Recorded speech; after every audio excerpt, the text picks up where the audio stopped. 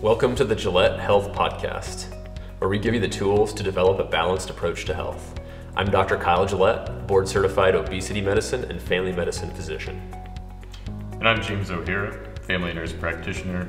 Today in this mini podcast, we're going to be going over some frequently asked questions we get about a couple of supplements that have become very popular lately, Fadogia Agrestis and Tongkat LE. One of the common questions that we get from patients and also people on social media is Tongkat LE or Fadogia a steroid? And this one's pretty easy. The answer is no. Our next question we have is, what is Tongkat LE? And specifically, maybe we talk about some of the differences between the Malaysian and the Indonesian extract. So Tongkat LE is a plant extract, and there's two main active compounds. It comes from two areas for the most part. It comes from Indonesia and it comes from Malaysia. There was a study done, and it was done in Indonesia by a group from Indonesia, and they analyzed the Malaysian variety and they found toxic heavy metals in it. So there's a little bit of a conflict of interest there, but to be safe, we would recommend going with Tongkat from Indonesia. Always a good idea to avoid heavy metals. Is Tongkat LE safe is the next question that I have to ask myself as a provider, because that's the framework we have to look at things through. What is the potential benefit of something and what is the potential harm? So what do the studies tell us about Tongkat LE's safety profile? There's a few things to keep in mind with Tongkat. There's a couple different proposed mechanisms of action, and as mentioned, there's two main active compounds. Initially, it was thought that it was an aromatase inhibitor, and of course, taking aromatase inhibitors, unless you need it medically, for most people is not a net positive for your health. But that appears to be one of the minor mechanisms. There is also some evidence that it acts similarly to estrogen receptor modifiers. SERMs are selective estrogen receptor modifiers, and some of the studies have compared it to Novaldex or tamoxifen, which is most commonly used in breast cancer. It does not appear to be as strong, and it does not appear to be as selective as that. So it's not a clinically significant aromatase inhibitor, and more study is needed to see if the main mechanism of action is an estrogen receptor modifier. So for that reason, it seems a lot safer than taking an aromatase inhibitor, which some people do for testosterone optimization, or a SERM like Novaldex. Yeah, that's a great point. And when we look at the studies and see what kind of dosages have been studied and what parameters have been monitored, we do have studies that go on for several months using doses up to 600 milligrams that show no kidney toxicity, no liver toxicity, nothing abnormal in the complete blood count, hematology parameters. So it does appear to be safe, and the lethal dose is excessively high for animal models, preclinical models. So it does appear to have a good safety profile and some interesting benefits, which we'll get into. So looking into some of the literature, it is often pitted head-to-head against things like SERMs or aromatase inhibitors when they're doing in vitro studies or in some animal models. So I think that's where some of the confusion comes from, the actual mechanism of action. So in certain instances, it does behave like an aromatase inhibitor or behave like a SERM, but that doesn't necessarily mean that it is one. As far as Tongkat LE, what kind of increases in testosterone could somebody supplementing with this expect to see? There's several different studies. A lot of times you would expect, if you're male, your total testosterone to go up by 100 or sometimes even more points. That's a pretty significant increase. That could be clinically significant for things like improving hypogonadal symptoms or even improving athletic performance for some individuals. Speaking of that, let's talk about more about the symptoms that Tongkat might improve. Yes, so Tongkat is a known aphrodisiac. We see this in the preclinical models. The rats that are treated with Tongkat LE, supplemented with it, will have increases in their mounting frequency. They are described as sexually vigorous rats. Tongkat LE also appears to have an anabolic effect independent of testosterone increases. So there was one interesting study that I wanted to bring up about Tongkat LE where they actually castrated rats, put them on testosterone replacement therapy, and then treated them with Tongkat Ali, and they did see increases in the muscle size of the levator ani, which is typically a marker of anabolism. So not sure what the relevance is there translating into human patients, but it was an interesting study nonetheless. I like the studies that are similar to that because when you evaluate anabolic to androgenic ratios, they use assays similar to this. They usually use the cross-sectional area of the same muscle, the levator ani muscle, and then compare it to the changes in the size of the prostate.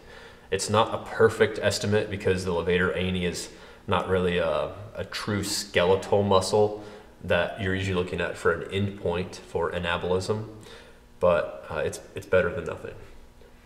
Yeah. It's certainly signal generating and hypothesis generating.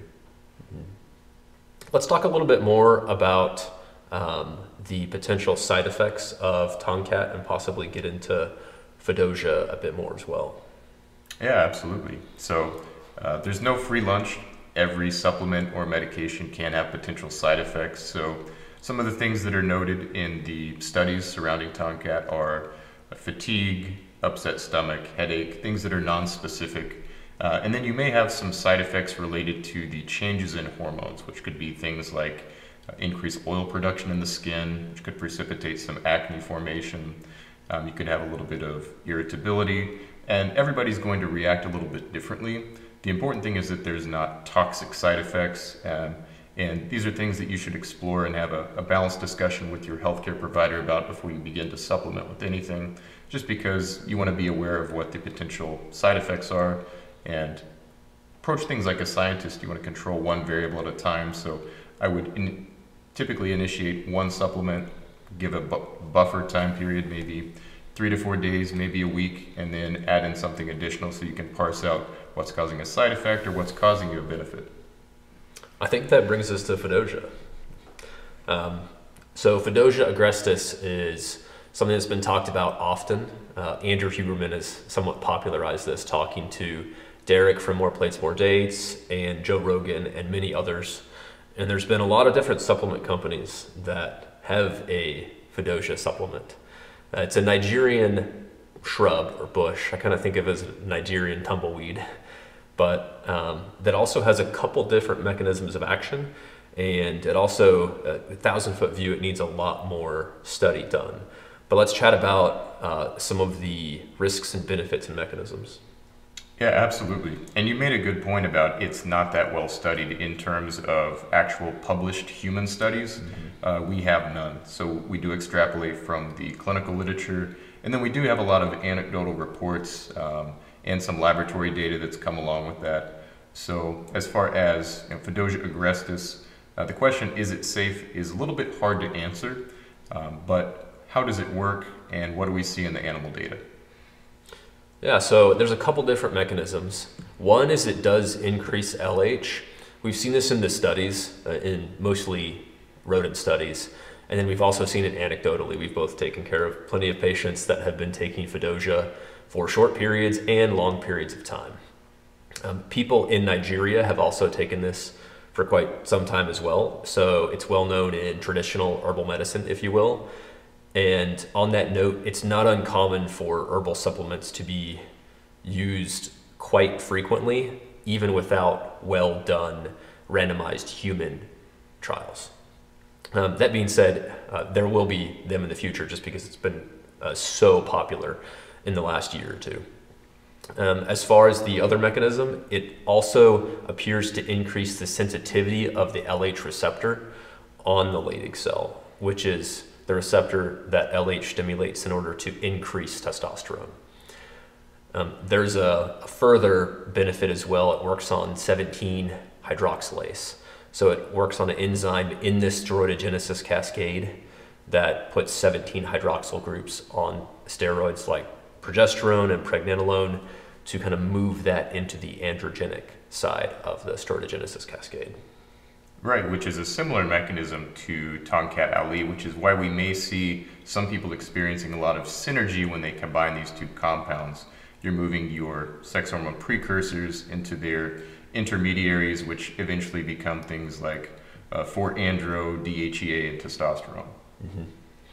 One other effect in the body that upregulates the same enzyme is hyperinsulinemia and hyperglycemia. You may have heard bodybuilders or biohackers say that insulin is the most anabolic hormone in the body, and that's one of the reasons, is not only because of its uptake of nutrients into cells, but and its effect on the IGF-1 axis, also because of its effect in the steroidogenesis cascade. Yeah, and to talk a bit more about that, there's actually some data showing that insulin sensitizing agents or glucose disposal agents like metformin and berberine may be net anti-androgenic. There are some studies in diabetic populations where you see the free testosterone go down a bit. Obviously, resolving the diabetes is a bigger target, but this is an area where we may be able to offset that one effect by adding in something like a Tongkat Ali combined with Fadogia, because while metformin, berberine, things that are insulin sensitizers may put the brakes on that 17-alpha hydroxylase enzyme, you may be able to offset that by using Tongkat Ali to speed that up again and get the insulin sensitizing benefits without a negative effect on your sex hormone production. Mm-hmm. So for certain groups of people, it has a particular potential for clinical applicability. Those groups would be people in a caloric deficit, people on medications which would cause hypoglycemia. You don't want too much hypoglycemia for sure. That has lots of other detriments. Hypoinsulinemia, people trying to lose weight, so they're in a big caloric deficit. Natural bodybuilders come to mind, especially around the time of the show. I'd be very interested to see those cases. There's also potential benefit of Tongkat in women with endometriosis because of several things. One is its effect on SHBG, which is sex hormone binding globulin, and then two, its potential as a very weak, safe or safer estrogen receptor modifier. Right, Kyle, and this goes back to some of the studies we saw in the preclinical models where due to the lower bioavailability of the Tongkat Ali extracts in oral form, they actually used some intraperitoneal injections in some mouse models, rat models, and they saw that it was able to oppose the effects of a potent estrogen called ethinyl estradiol on the lining of the endometrium. So this is something that is, theoretical. We have a mechanism behind it, have something with a good safety profile, but we really don't know how exactly that would translate into clinical practice. Mm-hmm. Oftentimes, we see men utilizing Tongkat and Fadogia more than women, but it's likely safe for both groups. And as mentioned previously, certain groups would have more benefit. Let's talk a little bit more about the risk. Let's talk about the rat study on testicular toxicity. Just like the rat study on the levator ani muscle, it's very common in the clinical literature looking at steroids to evaluate essentially how bad each steroid is on testicular tissue, because obviously, synthetic steroids and also even just TRT itself is toxic to testicular tissue. Yeah, that's right. And there's a couple types of data that we're looking at to see what are the effects of these compounds on different cell types. So they've done this in vitro where you have cultured Leydig cells and they're exposed to Tongkat Ali, and you do see an improvement in testosterone production by those cells. And you also see some degree of testicular toxicity depending on the concentration that's used. So there's going to be a ceiling effect on the benefit, and then beyond that point, you're going to tend to run into side effects or toxicity. The more interesting preclinical model was an actual in vivo rat study where they used the Fadogia and at varying doses, and they saw some doses where there was a transient reversible testicular toxicity, and then they had some higher doses where there appeared to be some sustained damage there during the treatment. So as far as doing the dose, animal dose to human dose conversions there, it appears that the doses that you might be taking as a supplement are not quite as high as it would be used in these studies to cause the toxicity. Typically, for an 80 kilogram person, when we crunch the numbers, somewhere around 250 milligrams would be a dose that showed reversible testicular toxicity. But what are some of the things someone could do to mitigate those risks? There's a few things. One is taking antioxidants. So one of the proposed mechanisms of toxicity is its effect on different oxidative damage enzymes and reactive oxygen species recyclers, like gamma glutamyl transferase, which is GGT, which is very high in hepatic damage, very high in users of oral steroids as well. Another mechanism of action is alkaline phosphatase. So things that you take for liver support otherwise can also help. There's good data that NAC, or N-acetylcysteine, a glutathione precursor, helps attenuate testicular toxicity in multiple avenues. And there's also good data that TUDCA does as well, which is synthetic bile acids. Another good option is taurine that many take for testicular health while on TRT and other things. So those are some things you can do that might help. The increase in testosterone in and of itself from Fadogia also might lead to some degree of toxicity. So that's something to think about. That's one of the reasons why we recommend taking a break, or cycling on, cycling off in layman's terms. I usually recommend people take it for about 1 month and then off for at least 1 week under the supervision of their own doctor, of course.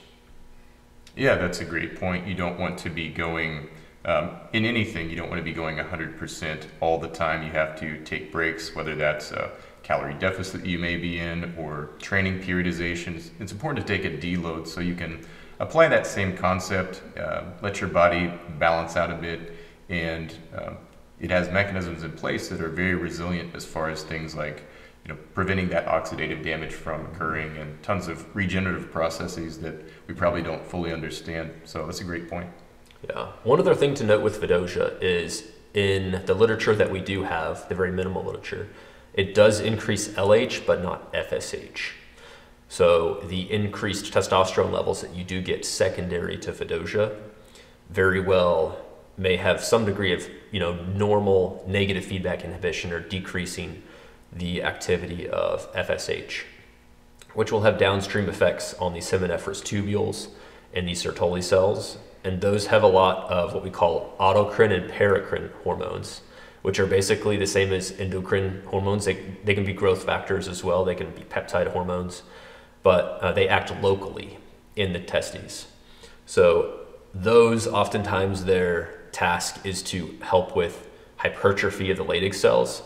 But if the body doesn't detect that need or have that stimulus to release those autocrine and paracrine hormones, it could just be the lack of those.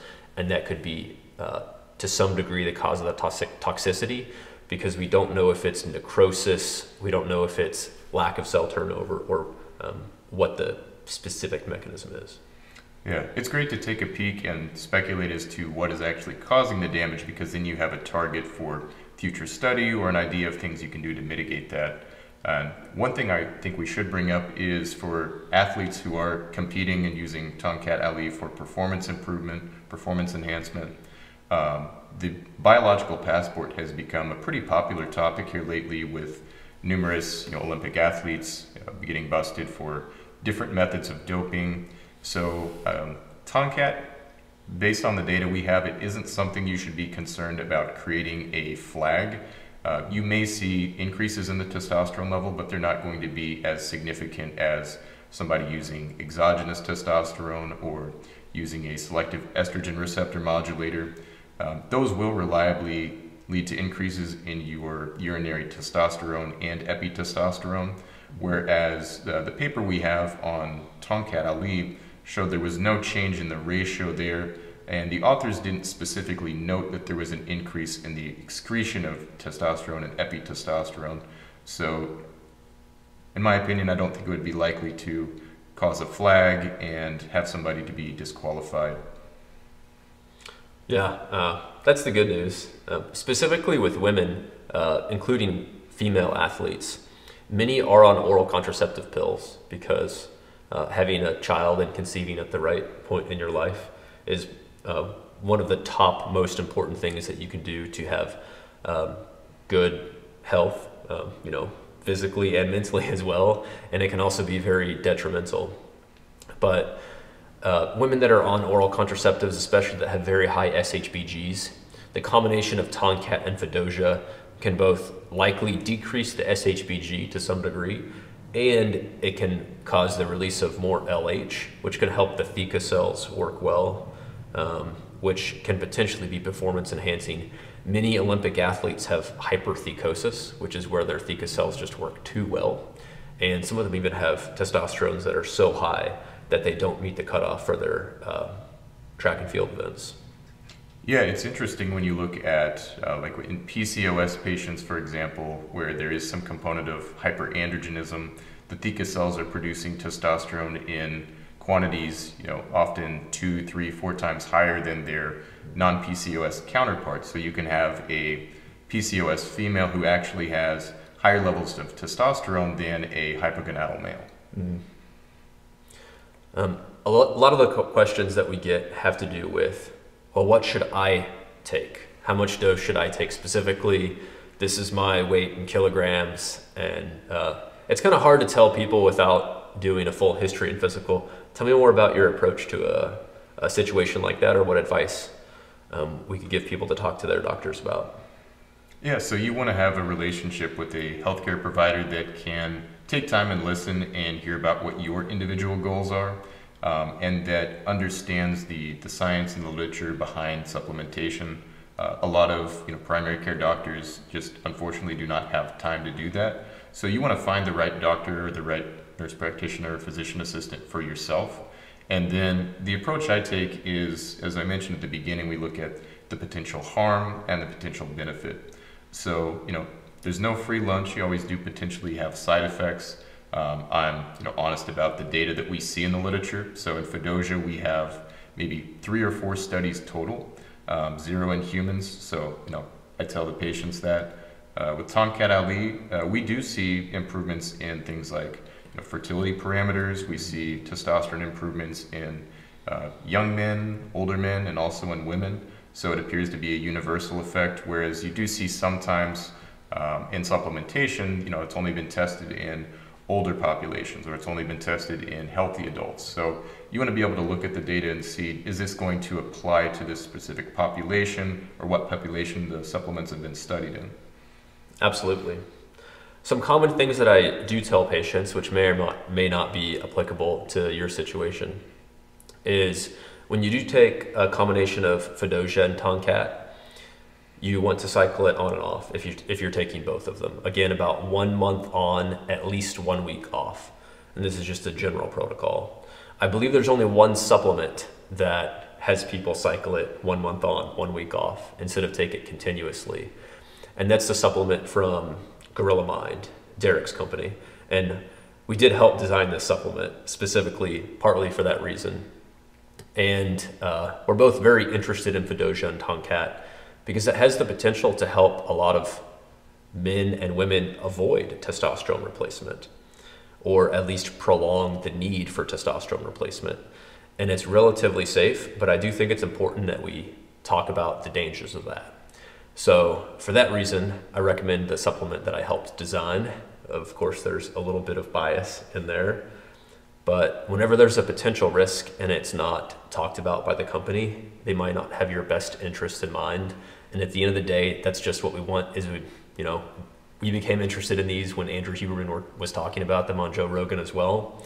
And this is a way that you can most safely take something to help you improve your quality of life.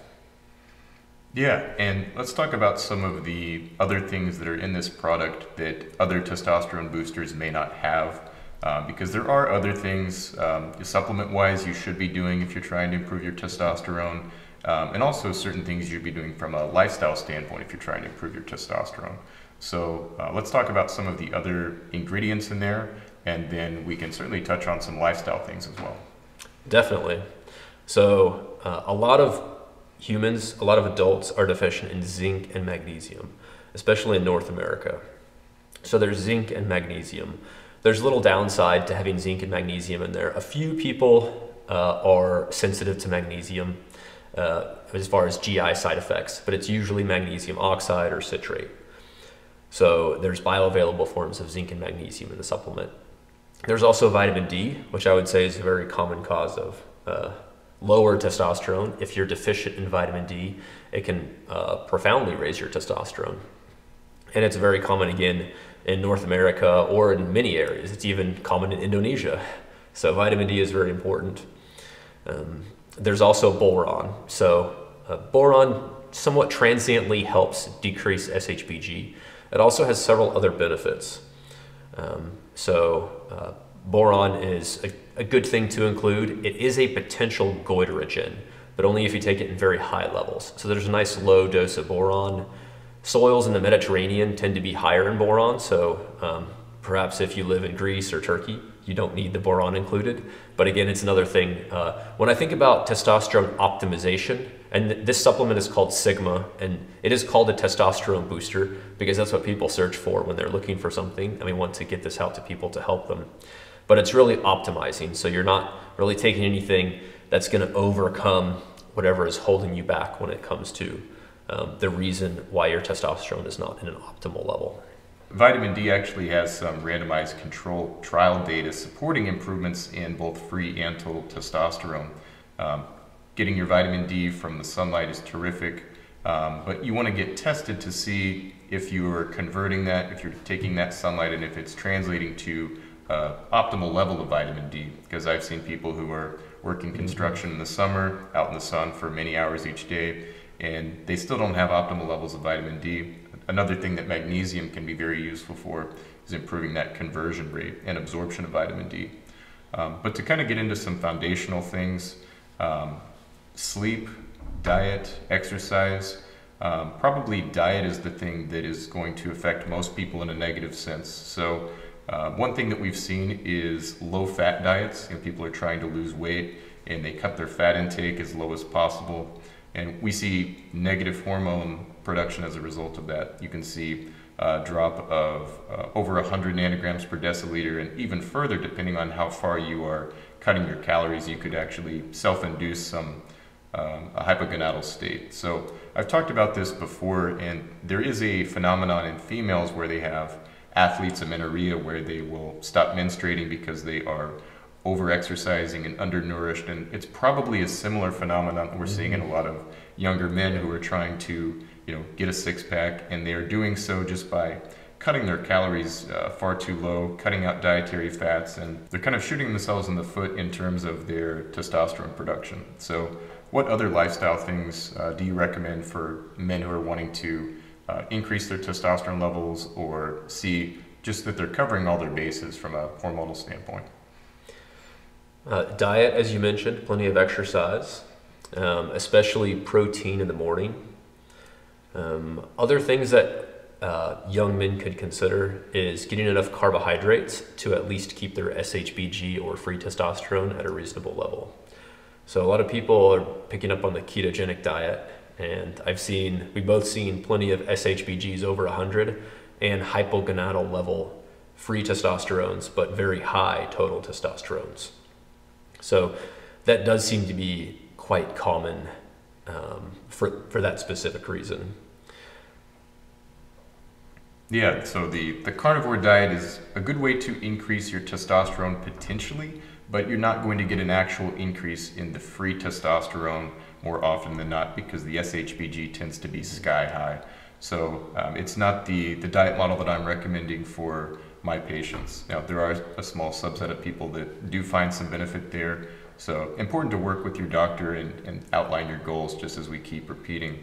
But as far as sleep quality, there's a ton of foundational things you need to do to get good sleep. You want a cool, quiet, dark room. You want to be getting at least 7 hours of sleep a night. If you have several days of sleep deprivation, we have the literature to show your testosterone levels and, in general, your quality of life and your mental function, which are far more important than the testosterone levels transiently, are going to be impaired. Even things like your driving performance. So getting quality sleep is going to be paramount. Other things like certain exercise protocols have been shown to increase testosterone. I've seen people who are essentially not getting good sleep, not getting enough exercise, or not doing the right kinds of exercise. that are borderline hypogonadal make some changes, and then they move themselves into a much better place. So what are some of those exercise protocols that you recommend somebody who's just looking to optimize their health and, as an added benefit, get their hormone profile in a favorable place? Some of this is personal preference, but everyone should do zone 2 cardiovascular exercise. So hard enough to make you sweat a little bit, but you can talk. It's quite easy. It's probably easier than you think. And I would do that at least 3 days a week, if not more, for at least ideally 30 minutes at a time or more. But you can do it in smaller segments if you need to. Some people love interval training and high intensity training, and there is benefits to vigorous exercise. A lot of it's endorphin related or substance P. There's a lot of benefits, but specifically for hormone optimization, resistance training seems to be better than specifically vigorous high intensity interval training.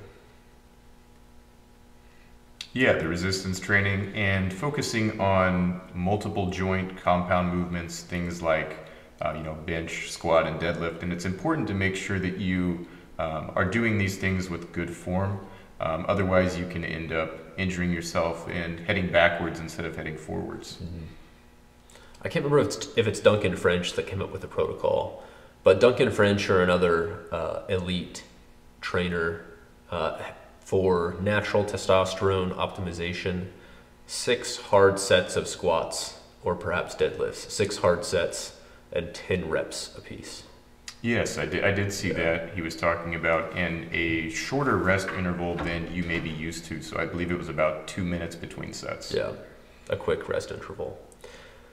In general, when thinking about testosterone optimization, there's not a perfect analogy for it, but think if you're having suboptimal testosterone levels, then you need to identify what's holding you back. It's usually not something that you need to optimize from 95% to 99%. There's usually something that you can find that's holding you back. I think of it as the same system when you try to get into a fraternity or sorority.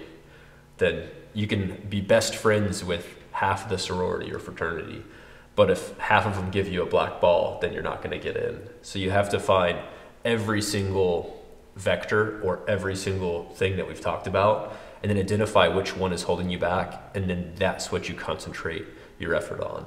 If your exercise is already pretty decent, then it's probably not that. If your sleep is already pretty good, then it's probably not that. So you need to look and find something else. Yeah, and that's a great framework to use for any type of a health challenge or anything that you're trying to accomplish. You want to take a multifaceted approach. If you hyper-focus on one variable and get that dialed in, if there's something glaring or another root cause problem, then you're never going to be 100% dialed in. A common thing is if somebody has sleep apnea, it doesn't matter how much vitamin D they're taking. That's not going to fix the root cause of the issue. Exactly. I guess we'll start to tie things up.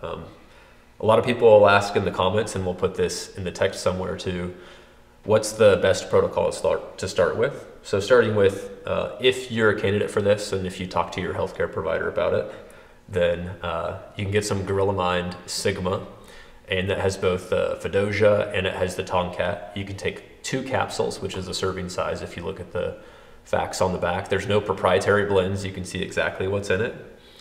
And I don't see any reason why not to take it with some Tudka or NAC or taurine, perhaps off and on, 1 month on, maybe get some labs just to do another case study and let us know how those labs look, and then take at least a week off. In addition to that, one other interesting thing you can add in is Fenugreek, which is not very efficacious on its own, but the last few enzymes that lead to testosterone that Fadogia and Tongkat don't help with, that does. So again, if you try it with and without Fenugreek, let us know as well. Yeah, I think those are great suggestions, Kyle. And if there's anything we didn't cover, if there's any more questions that anyone has about Tongkat Ali or Fadogia or testosterone, certainly leave those things in the comments. We'll be happy to take a look at them and hopefully answer those in a future podcast. Thank you for listening. Thank you for your time. And may God bless you with health and happiness.